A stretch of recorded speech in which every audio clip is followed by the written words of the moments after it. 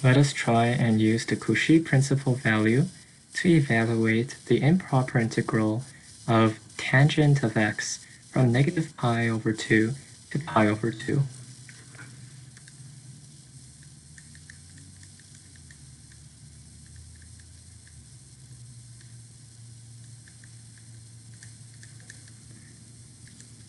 We all know what the graph of tangent x looks like.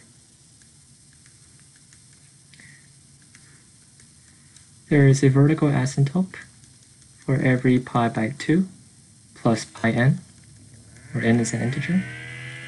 But we're only looking for the interval negative pi by 2 to pi by 2.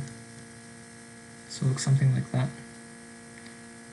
The graph y equals to tangent x.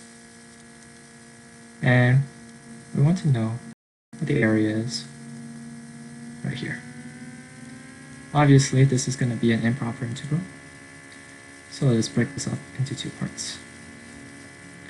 So firstly, it is going to be the limit. Actually, before we do the limit, let's just write them out.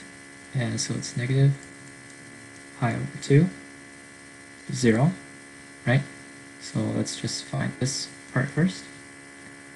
Tangent of x dx. And then we add that to the integral from 0 to pi by 2 of tangent of x dx. Now, x cannot actually equal to negative pi by 2 or pi by 2. That's why we have variables. Let's call them t for the first one and u for the second one. So the limit as t approaches negative pi by 2 from the right, the improper integral from t to 0, tangent x dx, plus the limit of u approaching pi by 2 from the left side. Now, I don't have to use u, I could actually use t, but I'm just going to use u. It doesn't matter. You can use any variable you want. These two are independent from each other. So 0 to u, tangent of x dx. Now I know what the integral of tangent of x is equal to. This is equal to the limit as t approaches negative pi by 2 on the right. The integral of tan x is the natural log, absolute value of secant x. We evaluate that from t to 0. Now this is equal to the limit as t approaches negative pi by 2 on the right. If we plug in 0, secant of 0 is equal to 1. Natural log of 1 is 0. Okay. And then we minus natural log of secant of x, technically secant of t. Now secant of t is the same thing as 1 over cosine of t, which is equal to cosine of t to the power of negative 1. Using laws of logarithm for exponents, you can bring this negative down. So you just get the natural log of cosine of t, absolute value. And t is approaching negative pi by 2 on the positive side. So this right over here, if cosine is approaching negative pi over 2, this right over here is going to be negative infinity. Wait, does it? Cosine of t, negative pi over 2. Kind of crazy how I have to write this out.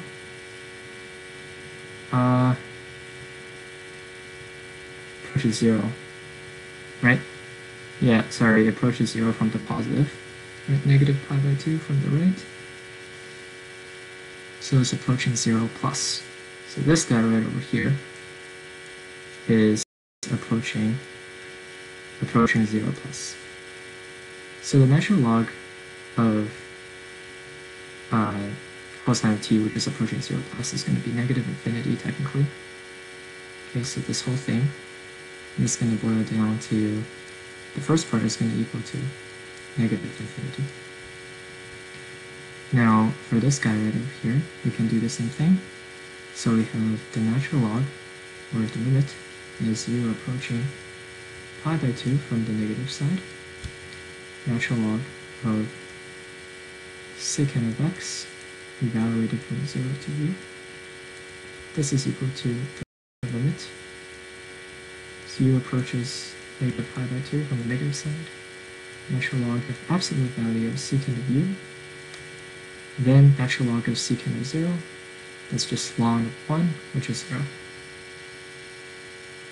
So if you draw the cosine graph, right over here, this is when x, or u I should say, is pi by 2. This u is approaching pi by 2 from the left. The secant of u, or I should say, instead of secant of u, I'm going to use negative ln absolute value of cosine of u. Okay? So which means that cosine of u, as u approaches pi by 2 from the left, it's approaching, this cosine of u is approaching 0 from the positive side, 0 plus. So which means that this is going to be negative infinity, because ln of 0, whereas the input approaches 0 from the positive side, is negative infinity. So you have negative infinity, you have positive infinity. So you have essentially you have an infinity minus infinity situation. In a normal calculus 2 class, infinity minus infinity is indeterminate, and therefore you cannot draw any conclusion from this answer. Therefore, you will write this answer as this improper integral diverges.